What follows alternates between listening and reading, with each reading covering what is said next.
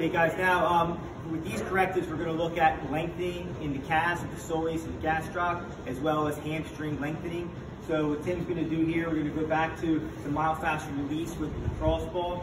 Alright, so you want to find some pressure points in your Achilles up to your calf where you feel some tightness. Okay, you want to press down on that area and hold it. So again, we're looking for a trigger point here where you feel tightness. If it's painful, you probably got the right spot.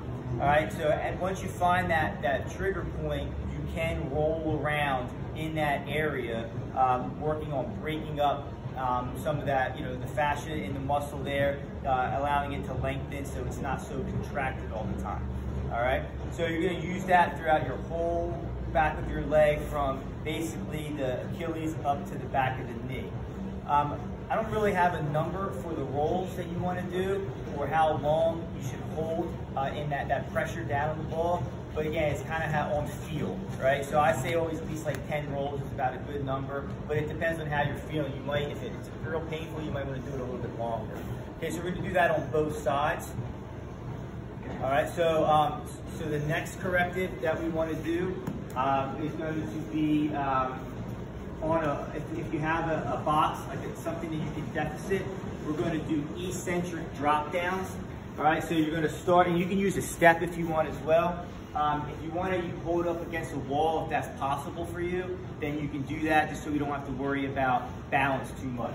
Okay, so we're going to work on the downward phase of a calf raise. So you're going to start up on your toes, all right, and then you're going to slowly drop your heels down, okay, until you get as far as you can go and feel that stretch in your calf. All right, so again, we're working on lengthening. All right, so we're dropping the heels down. Okay, once you get down to that downward phase where you can't go anymore, hold that for 3 to 5 seconds. Okay, and you're going to repeat this 10 times. So you can either do it 2 feet, or you could do it single leg if you'd like as well. Make it a little bit more challenging. Okay, so we'll show you just a single leg. Now the key here is on the eccentric or downward phase that we're going down for at least 3 to 5 seconds. All right, we don't want it to go faster with this one. Okay.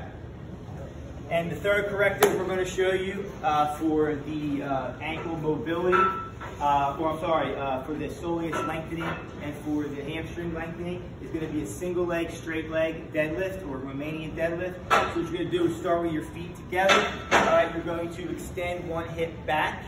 All right, you want to be very conscious that this toe is staying pointed down.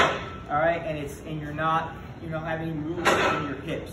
Okay. The key to doing this is that it's a hip extension, not a flexion from the hips. All right, so it's really an anti-flexion where we're just focusing on extension. Okay, so that back leg is going to be what brings your chest forward over your opposite knee and toe. So we are getting stability in the opposite foot as well as the knee. And here we're getting hamstring lengthening on that stability foot, and we're going to go ahead and get our hip extension from that leg that's going back. Okay, so we want to do 10 reps on each side for about 2 to 3 sets.